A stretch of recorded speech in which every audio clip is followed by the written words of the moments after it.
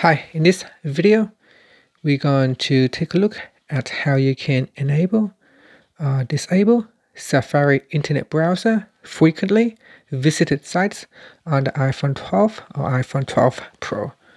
So first, let's go back to your home screen by swiping up at the bottom of the screen. Then on the home screen, tap on Settings. In Settings, you want to go down and tap on Safari. So tap on Safari, and in the Safari settings page, go down to the general section and tap on frequently visited sites. So tap on the switch to turn it on or switch it off.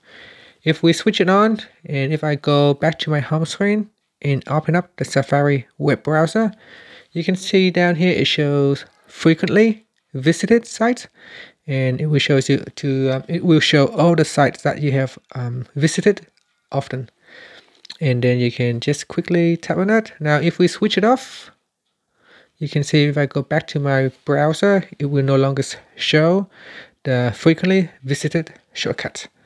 And that's it. So you can switch it on or off if you want to. And that's it. Thank you for watching this video. Please subscribe to my channel for more videos.